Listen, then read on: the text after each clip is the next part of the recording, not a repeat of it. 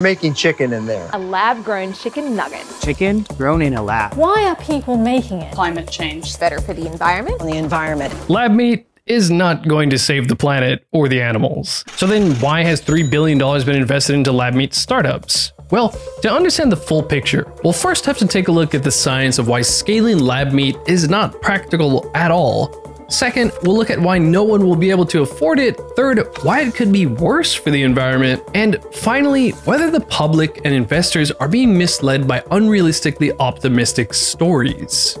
This meat, it's incredibly unsustainable, but we figured out a way to solve it. And we're gonna have to do it if we want to continue living on this planet. So either we accept this or we all become vegetarian. It's better for the world. At first, I was really optimistic about lab meat. It made so much sense. Growing just a steak instead of a whole cow seemed to be way more efficient. But then I started looking into it, and it made less and less sense. To take cells from a cow or chicken and grow them quickly, they need to be put in a very expensive custom-made bioreactor, filled with a specially formulated liquid made with purified water, growth factors, purified amino acids, glucose, and salts. A cow just needs rainwater and grass. The facility and the bioreactor need to be totally sterile because a tiny amount of bacteria or virus could ruin the whole batch, wasting tons of money. A cow has an immune system, so it can just lay in the dirty grass outside. A huge challenge to growing cells quickly inside of a bioreactor is developing ways to efficiently deliver oxygen and nutrients to each cell, while removing waste products like ammonia, lactate, and CO2. A cow, on the other hand, handles all this really easily with lungs, blood vessels, and its liver. There's a lot more to this picture, but the point is it's very expensive to try and do what a cow, chicken, or pig does. In a Singapore restaurant, there's a recent addition to the menu. This is chicken, but not as we know it. The lab meat company Eat Just was actually selling lab-grown chicken nuggets straight to consumers in Singapore. But those cost upwards of $50 each to make. For that same price, about 1,500 nuggets could be made from conventional chicken meat. The most common justification for lab meat is that we need it to prevent conventional meat from destroying the planet. And what is the problem that we try to solve by cultivated meat? So that we have a planet to inhabit. President Biden signed an executive order this year requiring federal agencies to support cultivating alternative food sources. Ezra Klein, founder of the hugely popular news media company Vox, wrote an article arguing that we need government funding into plant-based protein and lab meat to save the planet from climate change. And we need government support to get there. But you're getting all these people like pushing the government to fund this. As soon as you show me it's better for the environment and there's like positive impacts, let's fund it. It's fine. But I do not see that. On the other hand, Dr. Derek Reisner points out in his PhD dissertation that despite all the hype and investment that has already been poured into lab meat, a detailed assessment of whether lab meat is actually better for the environment has not been properly done. We're going to need all hands on deck to make these the global meat industry. One report commissioned by the Good Food Institute, GFI, a nonprofit which heavily promotes and supports the lab meat space, admitted that it would cost $450 million to make a facility producing a mere 22 million pounds of lab meat a year. That does sound like a lot, but if this steak represents the 100 billion pounds of normal meat that the US makes a year, this represents 22 million pounds, a mere 0.022% of US meat production. And 450 million is the extra optimistic price tag. Another analysis put the cost of such a facility closer to 5 billion. What that would mean is that even if we assume that lab meat has zero emissions, if we wanted to reduce global emissions by 1/20th of 1%, we would first need to invest at least $1 trillion just into the facilities for lab meat. This is Dr. Paul Wood, an ex-biopharma consultant and board member of Cellular Agriculture Australia. Sustainability credentials will have to be earned. They can't just be assumed. I understand the energy intensities. I mean, you're running a whole lot of tanks at 37 degrees. They produce a lot of then radiant heat. So you actually have to air condition your rooms. If you're not using completely renewable energy, you won't be more sustainable. It sounds too good to be true because it is too good to be true. In 2021, Joe Fassler published a bombshell article in The Counter that laid out the specific technical details illustrating why lab meat is very likely a pipe dream. There are multiple breakthroughs that are needed, vast advances that would be worthy of Nobel Prizes, multiple Nobel Prizes. One of the many experts Fassler consulted with was David Humbert, a chemical engineer who wrote the most detailed analysis of scaling lab meat yet. Even in the most generous, best-case hypothetical scenario Humbert considered, where various economies of scale are included and all kinds of technological scientific breakthroughs are assumed to have happened, he projected that lab meat in the future would still be very, very unlikely to cost under $11 per pound to produce. With markup, that would easily be over $22 a pound at the supermarket. That's over 4 times the price of normal ground beef. Humbert honestly was being nice in his work. I've talked to Dave. I've talked to Dave Humbert. He was trying to make it work, and he friggin' couldn't. Like, he straight up. He's not going to do things that aren't factual. In Vox's Netflix documentary, they said that Mosa Meat says it cut production costs to just $10 a burger. But I contacted that company, and they said they didn't get down to $10 a burger. They said that $10 a burger was simply a target set in 2019. So why is it so damn expensive? Again, the problem is not growing a bunch of lab meat, it's growing it for cheap so that people will actually buy it. It's not as simple as scaling up your equipment, it has to do with biological limits. For example, humans exist, but you can't have a 10-foot tall human. You can have a really big animal, but you can't have a really big animal with a really fast metabolic rate. You can grow cells outside of an animal in a large bioreactor, but you can't do it efficiently. If you want to grow just the beef we eat cheaply and efficiently, you need the rest of that cow. 2 huge problems limiting efficient cell growth in a bioreactor are getting enough oxygen and nutrients to the cells, and transporting CO2 and waste products away from the cells. First, mammals' complex vascular system is responsible for delivering oxygen and nutrients to all of their cells. It's arranged in an intricate fractal pattern such that all 100 trillion cells are within a mere 500 microns of a small capillary. With lab meat, the cells are just dumped in a liquid that has the nutrients they need, and the mixture is just stirred around to help expose all the cells to those nutrients. Oxygen is delivered to the cells by blowing bubbles into the tank. This nutrient liquid they use in bioreactors is only able to carry an amount of oxygen that is 45 times less than what real blood can carry. By the way, this nutrient liquid is currently so expensive and resource intensive that Dr. Derek Reisner's analysis suggests that lab meat may have a much higher environmental impact than normal meat. It's not good for the environment, which I don't think it is. It's not economically viable, which my own research is like, I don't know how you guys are going to make this economically viable. The pharmaceutical industry has been using tons and tons of bioreactors to make all sorts of products for decades now. Globally, about 23% of all drugs are made in bioreactors.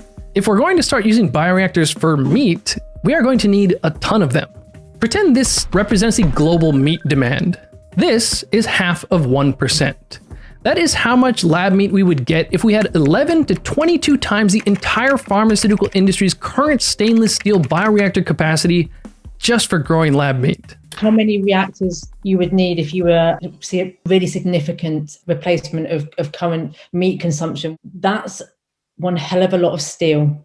Take the type of steel that you would need to make these tanks. You got to mine all that. You got to get it out of the ground. You have to process it. Where are these tanks coming from? As part of normal cell metabolism, CO2 and waste products like ammonia and lactate are produced by the cells. It's almost like the cells are sitting in their own urine.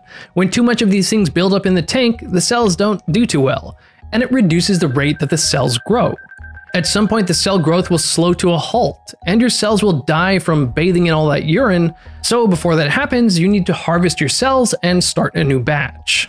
David Humbert explains in his 2021 paper that biological limits like this are more often the issue than physical limits like tank size, meaning you could have a 250,000 liter tank, but it would be completely worthless if your cells stopped growing at only 20,000 liters because of too much CO2 or ammonia building up.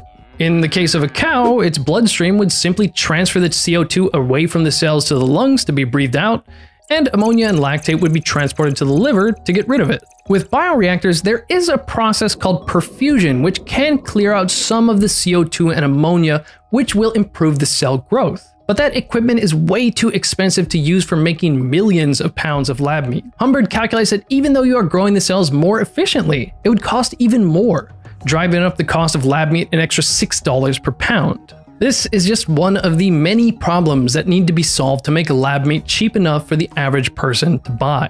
You know, the papers that people like the Good Food Institute have put out, they actually have stated the cost has to come down over 1,000-fold. When I was in leading discovery in a large pharmaceutical company, if I went forward and said, here's our product and it's 1,000-fold away, they'd say, get out of the room. I mean, come back when you've got something real. But is lab meat even meat? It is 100% meat. Because it will taste like animal meat, because that's exactly what it is. The result is actual animal flesh. First of all, what usually comes out of these bioreactors is called cell slurry. Slurry of cells, right? That's what's coming out of a bioreactor. It's not the most appetizing thing. I call our product Little Lisa's patented animal slurry. A spoonful of slurry will cure what ails ya. Most future lab meat products will be blended with other non-meat ingredients and formed into homogenized things like burger patties, nuggets, sausages, meatballs, and hot dogs. We're not going to come out with a steak, we're going to come out with a hamburger. So it's a structured stuff. Real meat is composed of various types of cells. It has its familiar texture thanks to both muscle fibers and fat cells, as well as blood vessels, tendons, connective tissues, and so on. But bioreactors typically can only cultivate one type of cell at a time, meaning an entirely different process will be needed to assemble various cells and additives together into a texture that resembles something like a steak or pork chop. So the price is even more important, because while someone might pay top dollar for a T-bone steak, they're not going to pay $20 a pound for mashy ground beef. Several of the compounds that contribute to the flavor and nutritional profile of meat arrive there thanks to processes going on elsewhere in the animal's body. These things don't just appear in the cells. So to match real meat, various nutrients and compounds will need to be added one by one at some point in the process of making lab meat. In the end, when I've got a cell paste, I don't have any structure. I actually need some fibrous material, so I'll blend in some plant material. I think in the end, cell-based meat will be the new plant-based category, because I'm going to guess that there's probably going to be more plant-based material in those products than there is cell-based. The point is, a lot of work will need to be done to get consumers to actually like it as much as real meat. The lab meat industry has a history of making promises they can't keep. In 2021, Mother Jones published an illustration of the many predictions made by research institutions and lab meat companies about when lab meat would be available. That ended up being wrong. As you're building a business, don't be naive about the power of storytelling. You need them to give you money when all you have is a PowerPoint deck. This is Josh Hoffman. He was the CEO of the synthetic biology company Zymergen. His skill of painting a vision for the future earned Zymergen $1 billion of venture capital. Zymergen is rewriting the potential of biology. Our work has the potential to revolutionize chemicals and materials, agriculture, human health. So we really think this has the potential to change the entire economy. He had an optimistic vision of reducing our reliance on petrochemicals by producing everyday products like anything from optic film to mosquito repellent in bioreactors. These bioreactors would be filled with microbes, specially engineered to produce specific compounds we regularly rely on petrochemicals for. But the challenge was the same as lab meats. How would they ever do this at scale for a reasonable price? Zymergen went public in April 2021. But just 4 months later, they announced that they would bring in $0 in product revenue for 2021 and 2022. CEO Josh Hoffman ended up leaving Zymergen in August of 2021. And by July of 2022, 94% of the company's stock value had vanished since going public. A former employee said that Josh Hoffman misled people with exaggerated financial figures and made overly optimistic projections about the company's capabilities. One of the big players in the lab meat space, Eat Just, has raised over $800 million in venture capital. Has recently faced a slew of negative coverage, accusing it of classic Silicon Valley hubris and overreach. Eat Just came under scrutiny in 2016 when they sent many of their workers into grocery stores to buy out tons of their vegan mayonnaise product. Hundreds of jars of its own product. Here you go, folks. Yeah. Here's the extra mayonnaise you ordered. A former scientist at the company said that this type of behavior was common. And the company's entire board stepped down last month with little explanation. Just because you can do something in the lab does not at all mean you can do something at commercial scale. But in 2022, EAT just made the impressive announcement that they will be building 10 never-before-seen 250,000-liter bioreactors. People say, oh, we're going to grow 250,000 litres. I don't think that's feasible. I don't think it's feasible from a biological point of view. EAT just claims their 250,000-liter bioreactors will be able to produce 30 million pounds of meat a year by 2030.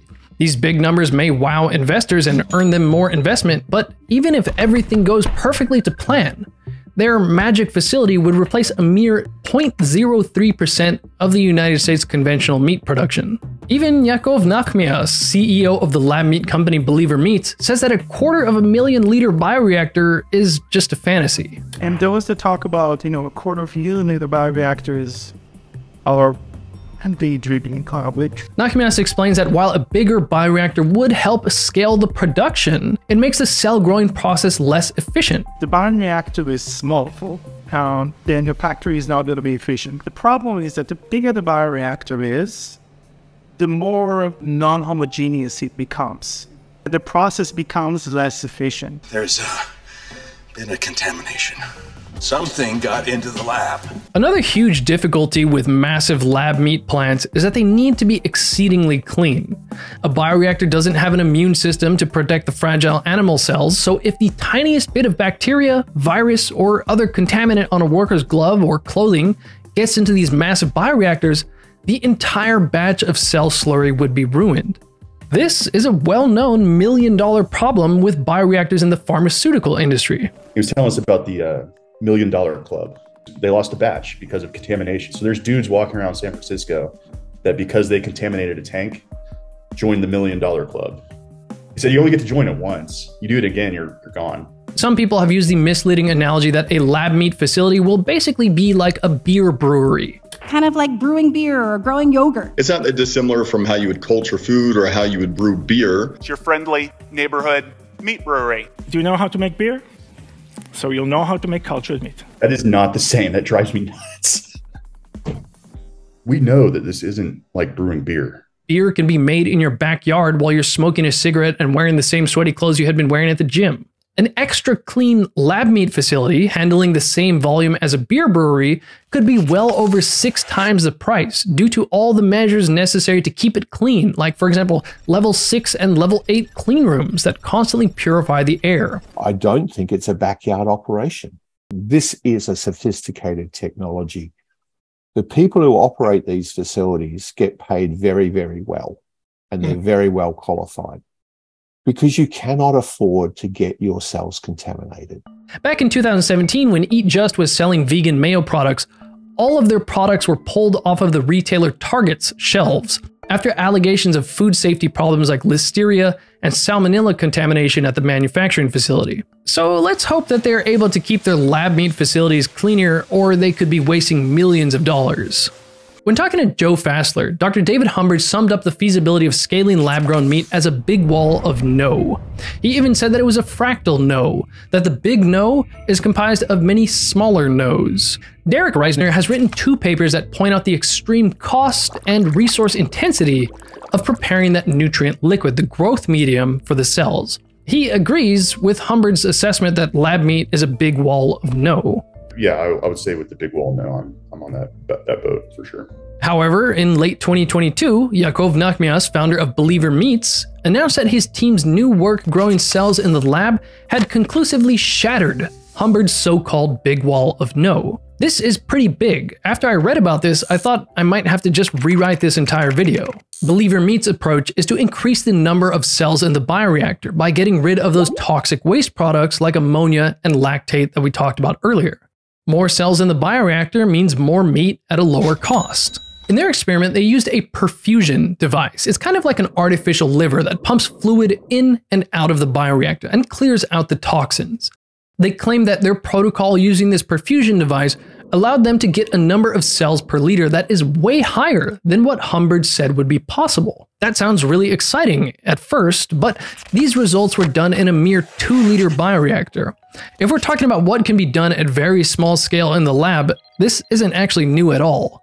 Another team already achieved similar cell growth results way back in 2013. and it was with less resource-intensive equipment. So an experiment in a 2-liter tank doesn't really tell you much. To mass-produce lab meat at commercial scale, we need bioreactors that handle thousands of liters. Like, is it reasonable at all to say a 2-liter experiment is going to scale to a 1,000-liter or 10,000-liter bioreactor? Look, I think with this sort of technology, no. I think you've got to be very careful about claims you make on scaling. Derek Risner pointed out that the pharmaceutical industry will often attempt to scale in multiples of 4.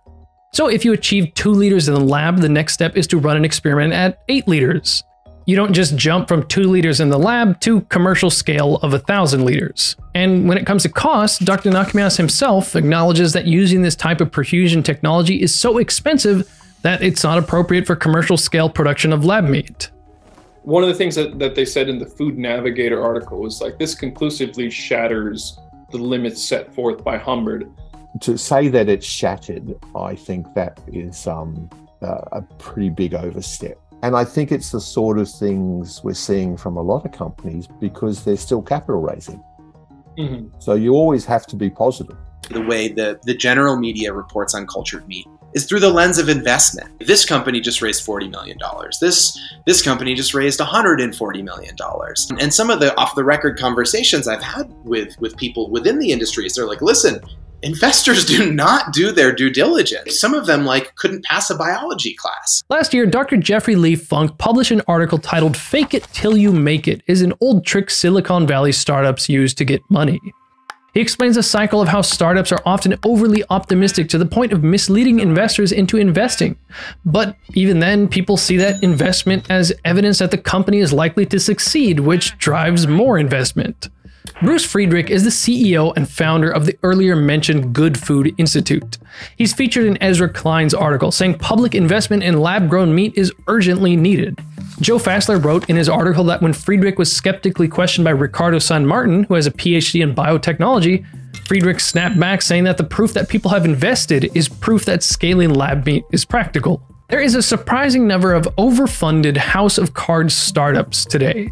As laid out by Dr. Jeffrey Lee Funk, just to name a few, Uber has raised $25 billion, but their cumulative losses are $32 billion. WeWork raised $21 billion with cumulative losses of $20.7 billion.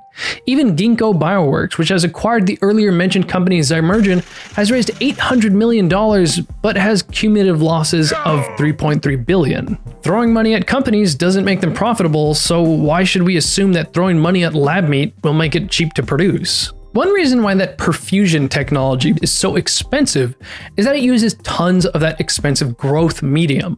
The cost of growth medium has been a concern for the bioprocessing industry for decades. If anybody could make a super cheap yet effective medium, then they would be rich just from that. Yet various lab meat companies act as if it's a given that this is going to be solved really soon. So as things are now, lab meat is a kind of catch-22. If you want to make a lot of lab meat efficiently, you need a big vessel. But it's really difficult and expensive to keep big vessels clean. And the bigger the vessel, the less efficient the cells grow.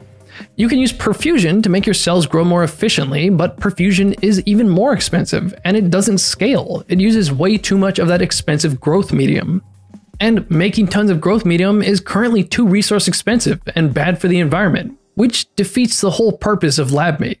Some companies are aiming to make hybrid products instead. For example, they'll just make the animal fats in bioreactors and use that to make plant-based products taste better. Perfect Day alone raised $361 million. Perfect Day is a company making synthetic whey protein using fungus in a fermentation tank. They mix that with water, sugar, sunflower oil, and other ingredients to make a milk-like product. Even though this type of fermentation is typically way easier to do than growing meat in a bioreactor, their animal-free milk product currently costs about 3 times as much as organic grass-fed milk, and about 10 times as much as regular milk. The optimistic of us may still assume that just like how Moore's Law allowed us to go from Macintoshes to tiny iPhones, we'll go from $50 lab chicken nuggets to $5 lab steaks. But Moore's Law doesn't apply to biological systems. And even if it did, Moore's Law is plateauing lately. It can't go on forever. Lab meat technology will probably improve, but at some point that progress will hit a plateau. Thinking that that plateau won't come before lab meat's cost is practical is a huge gamble. About $3 billion has been invested into lab meat so far, yet the available evidence does not guarantee that lab meat will be practical, profitable, or even good for the environment. Lucky for us, humans aren't like a bioreactor. We don't need to drink growth medium, we just need to drink enough water to stay hydrated. That's where this video's sponsor, Element, comes in. Element is a great way to add electrolytes and stay hydrated without any sugar. Many people don't realize that electrolytes are a big part of hydration and are important for maintaining energy levels, especially if you're fasting, doing a low-carb diet, or just losing electrolytes through sweat when you exercise. Rather than a pre-workout or caffeine, I usually just have some Element before my workouts. The other thing is that sometimes hunger can just be a craving for sodium, which is why I also have a pack if I'm starting to crave some snacks. Element tastes great, and there's no junk in it. It's just a good balance of electrolytes, sodium, potassium, and magnesium, a bit of flavoring, and some stevia. There's also a raw unflavored type if you prefer. If you go to drinklmnt.com/whatI'veLearned, you can get a free sampler pack with any purchase.